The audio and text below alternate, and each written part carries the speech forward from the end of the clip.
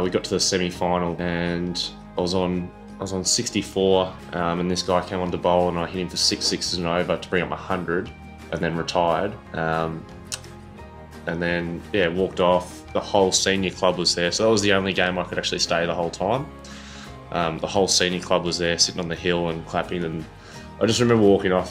This has been the most fun I've ever had. It was just, guys were just happy. It was just none of them were going to play beyond junior cricket. They were just all having fun as mates, and didn't take it too seriously. It was just all a bit of fun, and yeah, we made the grand final and got absolutely belted the next week. And most of it was my fault.